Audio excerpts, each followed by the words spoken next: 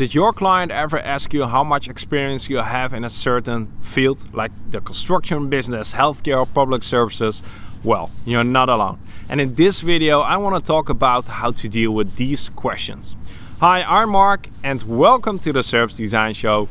This show is all about helping you to design and deliver services that have a positive impact on people and are good for business. And when making service design project proposals, one of the common questions clients ask is, how much experience or how many projects have you done in our field? And if you're not careful, this question can really make you uncomfortable and uncertain if you haven't done a lot of projects in a certain field. And I don't think that's a smart way to deal with this question.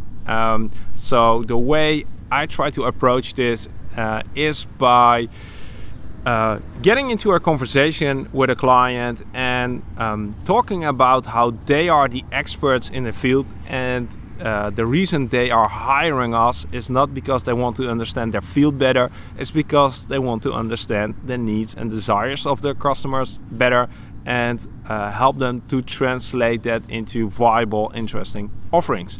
So we're the expert to guide them through that process, and they are the expert in their specific field. And another thing is, I think if you have deep field knowledge, you might also fall into the trap of making a lot of assumptions about why things work the way they work. So bringing in someone who is new to the field can bring a new perspective, fresh perspective on certain challenges. Am I saying that it's bad to have field expertise? No, not per se. I think it's good if you've done some projects, service design projects in the telecom sector, that you'll be able to easier and more quickly understand the language that people use there. But do I think it's necessary to have deep field knowledge to do really good service design projects? No, I don't think it's required or it's necessary, and in most cases I think you actually benefit if you don't have deep expertise.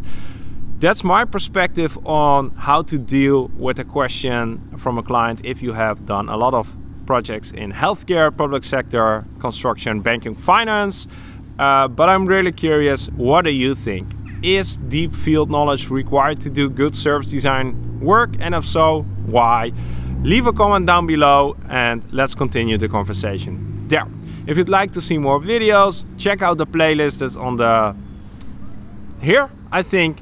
And for now, thanks for watching, and I look forward to seeing you in the next video.